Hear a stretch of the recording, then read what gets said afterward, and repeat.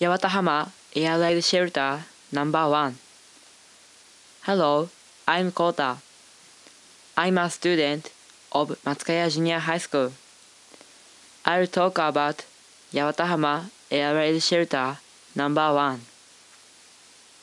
This is the first full-scale air raid shelter in Shikoku. It was built in February 1941. Fortunately, Yawatahama didn't have any major attacks. However, the shelter was used several times. Right after the war, a shell button factory was built just in front of the shelter.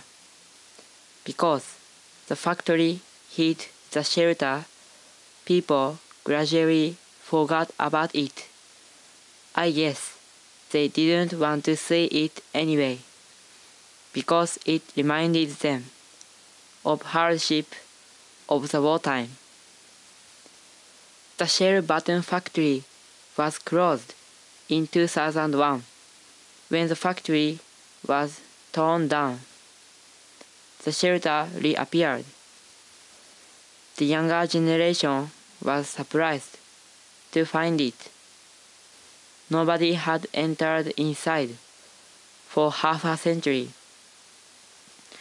It is made of concrete with two entrances. The inside space is U-shaped and 15 meters long. It can accommodate up to 100 people, and a washroom is equipped.